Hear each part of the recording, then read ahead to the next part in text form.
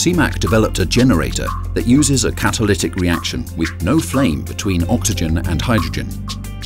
This reaction generates different temperatures and an electromagnetic wave spectrum that is easily absorbed by paint molecules.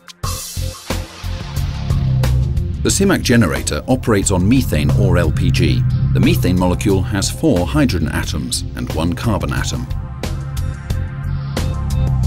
This gas flows towards the outer grid of the heater, which is made of platinum and palladium alloy. Alloy components act as a catalyzer during the process. As the gas passes through the catalyzer grid, its molecules are broken down and hydrogen atoms are stripped from the carbon. When hydrogen reaches the outer surface of the heater, it is exposed to oxygen and starts an exothermic chemical reaction that generates energy. This reaction in turn generates a spectrum of electromagnetic waves that penetrate straight into the paint molecule.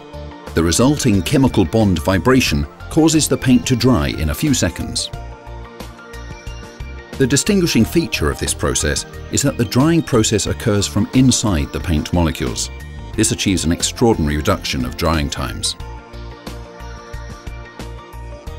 In this process, 80 to 90% of the energy is absorbed by the paint, and the support plays a minor role in terms of drying rate and time.